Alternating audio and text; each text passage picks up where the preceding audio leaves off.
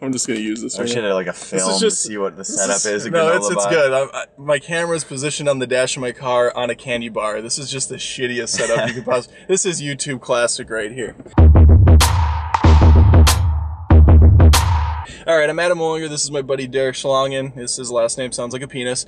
We just got done seeing The Drop, a movie that probably nobody has heard of on my channel, but it was good. I thought it was entertaining, yeah. It's a different breed of people going to these pre-screenings. Yeah, you got people in their lawn chairs camping out an hour and a half, 2 hours beforehand for a movie. Drop. For The Drop. I was coming up the escalator at the Icon Theater thinking that we were standing in lines for Star Wars. The Icon Theater, fun fact, is fucking locked down. You are not getting in that theater with a cell phone on, and there are like 6 security guards to make sure of it. There was also a character who we've just dubbed the Exercise Kid, and you're familiar, of course. I showed you the video. As I waited for Derek to arrive to the theater, I was studying this child as he exercised up an escalator.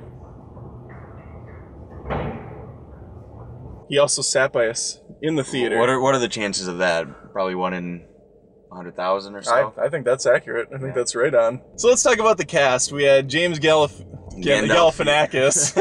Whatever, Gandolfini. Gandolfini. They both have beards. This is like his 2nd or 3rd film post-death, it's kind of creepy to see, but post-mortem. It was nice to see him actually acting and doing a good job again. It was a nice end to his career. Yeah. Unlike, what was that last shitty movie we saw? The Long Kiss? No. Killing Me Softly. Killing Me Softly. Then we had Bane himself, of course, not doing the voice, unfortunately, because the accent was a bit much at times. Coming from Britain, trying to do that whole Brooklyn accent, a couple times he just steered off the wagon a little bit. Yeah, it went off the rails a bit, especially during the narration. Then there was the female lead, Noomi Rapace, I believe it's Rapist, but we'll go with yours for now.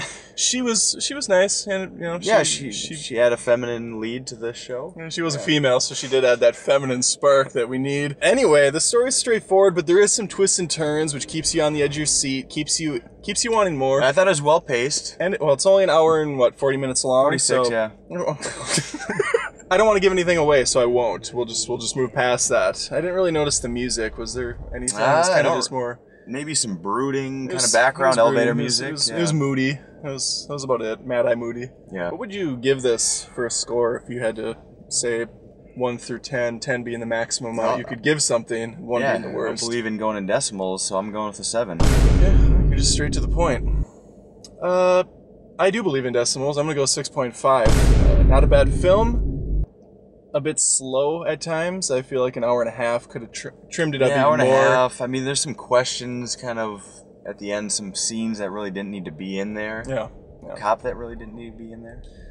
And that guy's coming over here now. Okay, Sir, put it away. Yep.